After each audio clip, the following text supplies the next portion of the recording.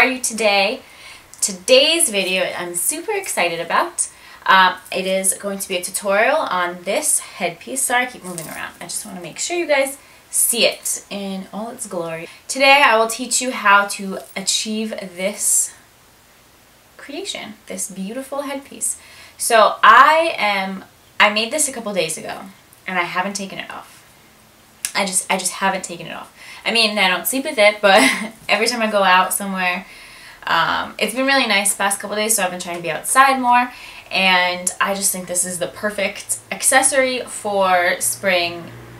It doesn't say spring, like florals. Hello. So, let's get into it. Let's talk about this pattern. Who can do it, what you need, what you can do with it, everything that you need to know about the pattern.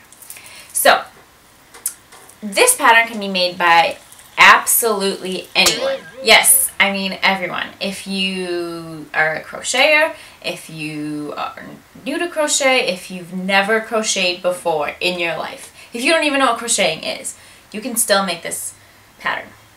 And the reason is because I have videos that I will link in the description bar below of everything you need.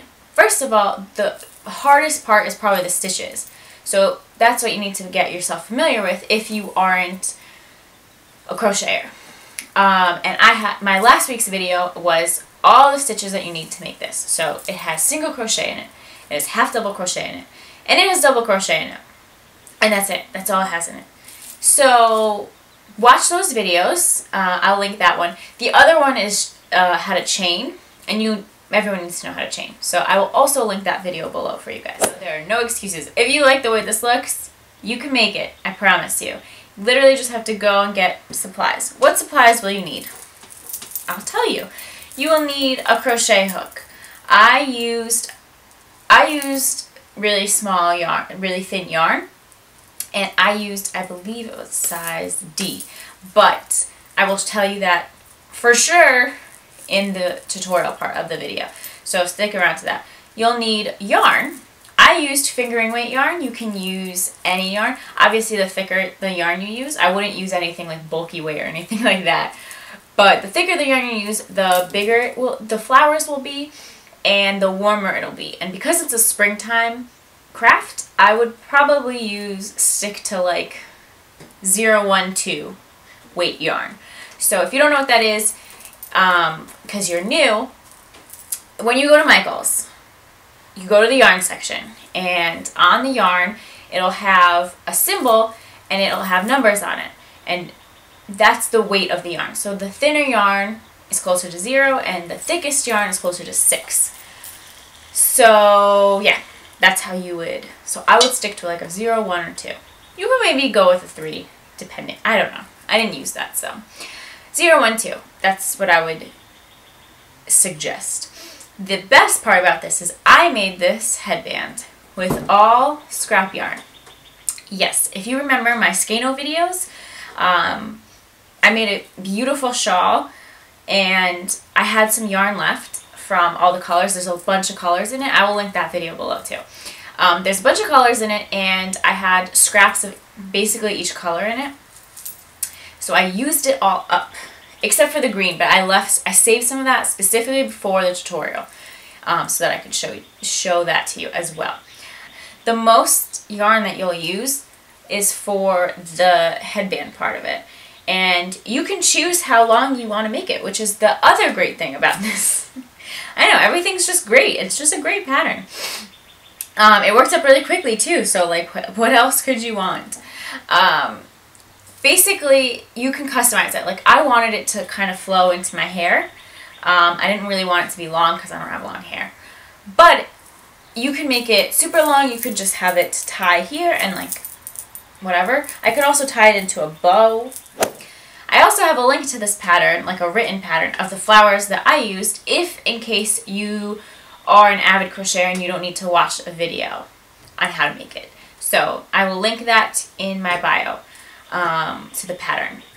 And anything else. This is a great pattern to practice all those stitches I taught in my last video, because it uses single crochet, half double crochet, and double crochet. So if you're looking to practice, make some flowers. It's really simple. If you would just like me to get into the tutorial, you're in luck because that is where we're going next.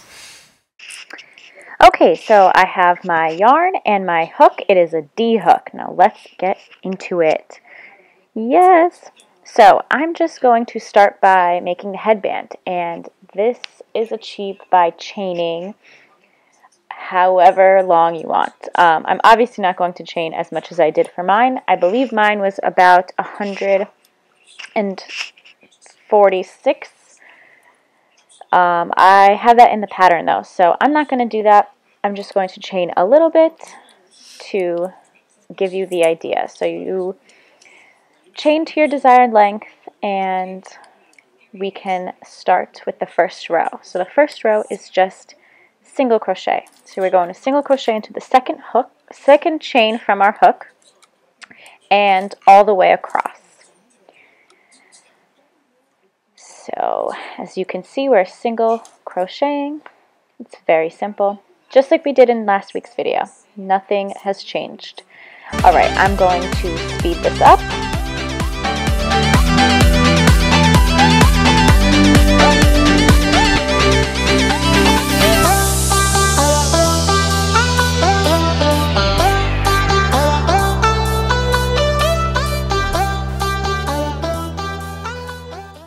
So now that we've come to the end of our row, we're just going to single crochet in our last stitch, and we're going to chain 1.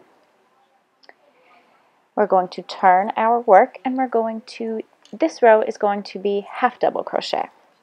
So if you remember my pattern from last week, it wasn't a pattern, it was a tutorial.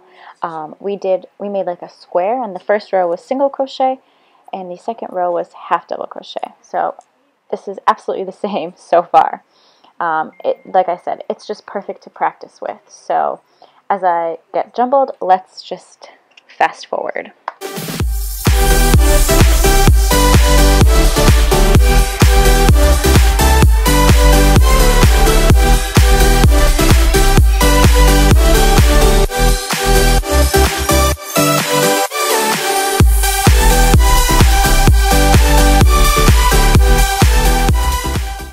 So now that we finished the second row, we will just half double crochet in the last stitch, chain 1, and turn our work for the final row of our headband portion of this tutorial.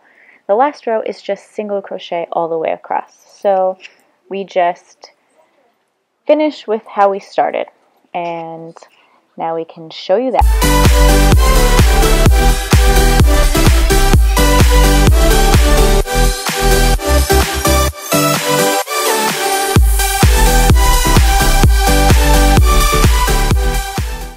So we have come to the end of our band.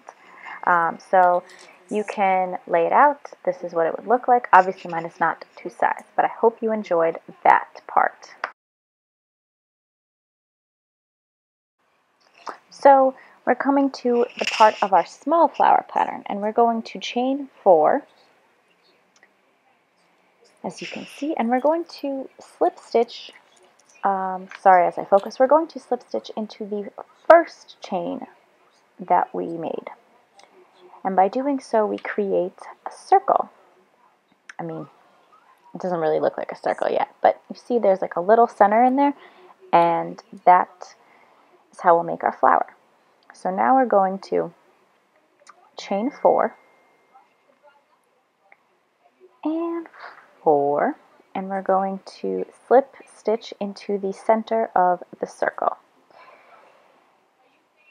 And I'm going to show you that one more time. We will do this for a total of 5 times. 1, 2, 3, and 4.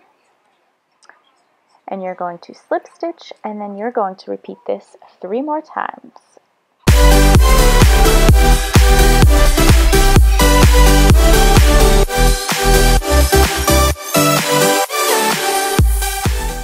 So now that we've done that, we're on to making the petals. So we're going to insert our hook into the first loop that we made and make a single crochet, half double crochet,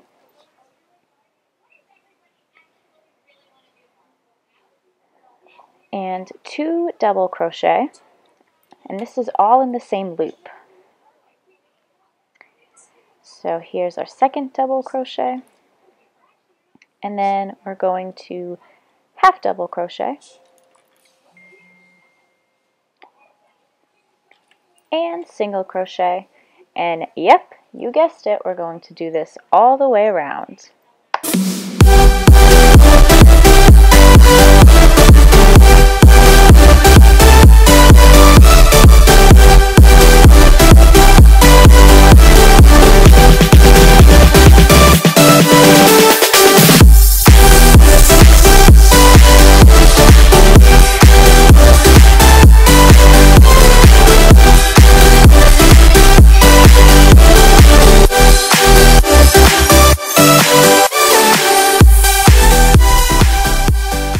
So we're going to cut our yarn and pull it through, and you can leave a long tail because you will be sewing it, but this is what our little bitty flower looks like. Isn't it adorable? I'm obsessed with it.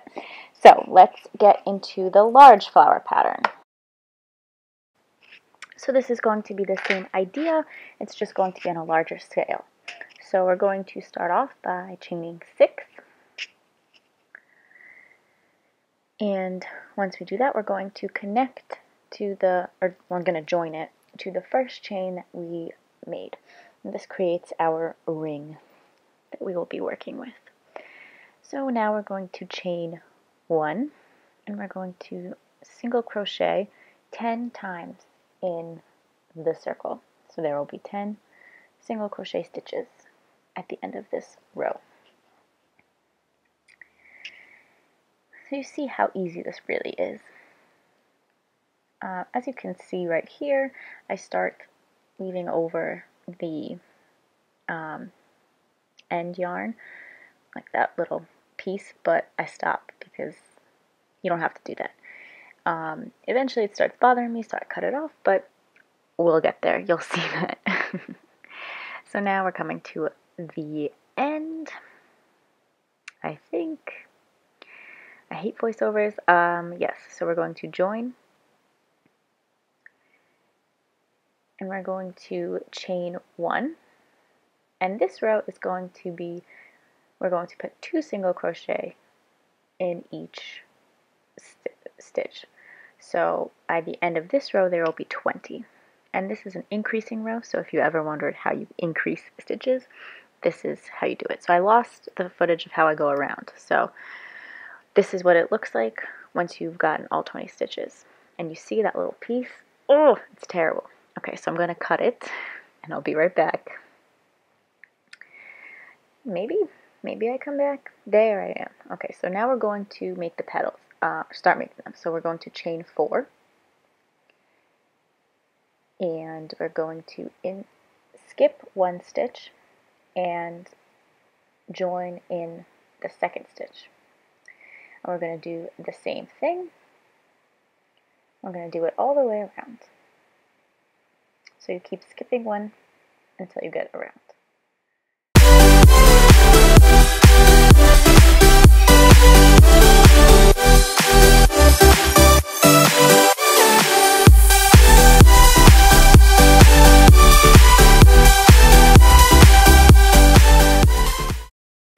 So now this is what your petal looks like, and we're going to make the petals the exact same way. We're going to single crochet, half double crochet, double crochet, double crochet again, half double crochet, and single crochet. And we will be doing that all the way around. 2 double crochet now, and our second, another half double crochet, and single crochet. So let's just fast forward through that.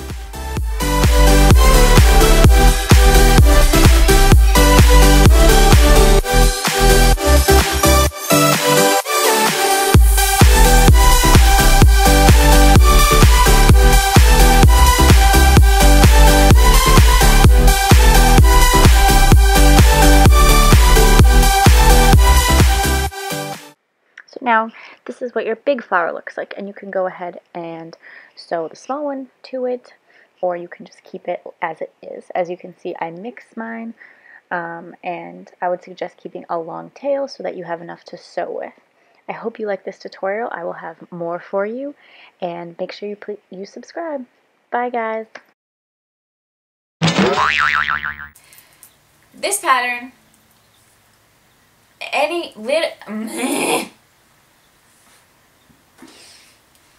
just say hello. You don't even want to say hello to them. No, don't.